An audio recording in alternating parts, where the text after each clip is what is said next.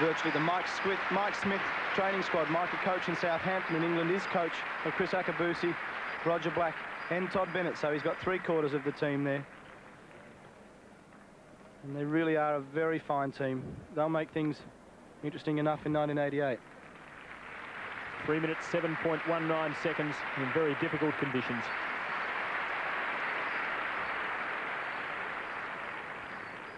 Second, and the winners of the silver medal, Bruce Frayne, Miles Murphy, David Johnston, Darren Clark, representing Australia. For Darren Clark, for the second time at the Games, a place to the right of the victors. Second position and the silver medal. But certainly he can hold his head very high after a great anchor leg in that relay. A delighted Bruce Frayne. He's finally broken through for the medal, and who better to receive it from than the Queen.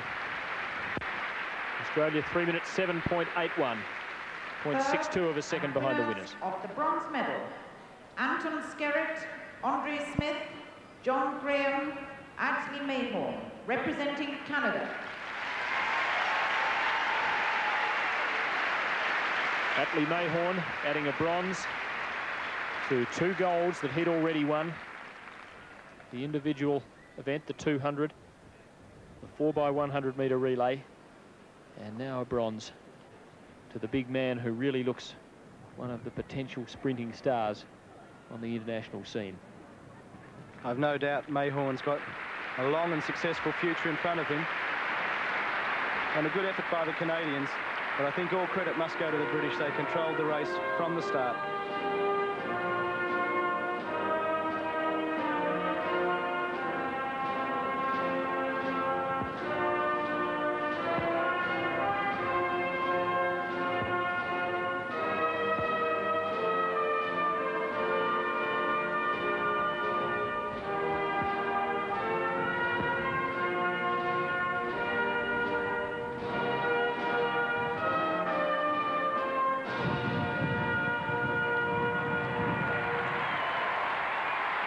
I don't suppose one should try and read royal thoughts, but I suspect Her Majesty quite proud of her Commonwealth at this moment.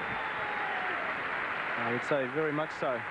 And we saw during that medal presentation just how strong the wind is today, with the English team almost being blown from the top of the victory dais. So Roger Black joins those who have won dual gold at these Commonwealth Games. He did it in the individual 400 metres, and he certainly played a huge part in setting it up in the 4x400 relay with an outstanding second leg, which opened the margin that Bennett and Brown were able to sustain until the end. So the competition's over, the victory ceremony's over, and all that remains is the nostalgia of the closing ceremony and thoughts of what's been and what lies ahead at Auckland in 1990.